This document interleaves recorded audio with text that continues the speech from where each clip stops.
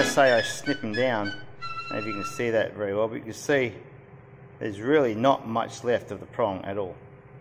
Okay, so there's only very little left of the prong, and it's just enough to catch on the inside of the sole.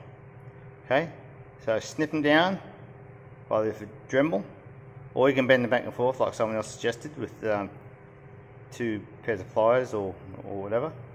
Yeah, so they're snipped right down pretty much almost all the way. So I hope you can see that quite well. Okay, it's just a little bit there. You can see a bit there. There you can see. Not much left there at all. Bye. As for the nuts I use a hex head, round hex head, and that's when I will use a spring washer in between, a little spring washer as such. It goes in between, so basically just, yeah, goes between the plate and the, oh, makes sense.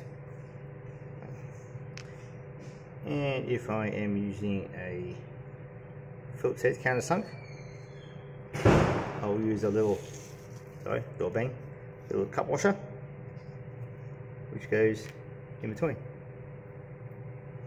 Okay, or I will countersink the plate, which is what I tend to do for my own plates. Might not do it for someone else's, because unless they want it that way. So yes, a little cup washer set. But I never used Loctite, never have, and never had anything come undone. Of course, I obviously check every couple of years.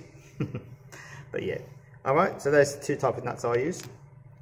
Bolts, should I say? Nuts, bolts, yes. Those are the hex head or a countersunk Phillips head. Personally, I like the button head, the little button head with the Allen key. It's just nicer, neater looking. Alright guys, see ya.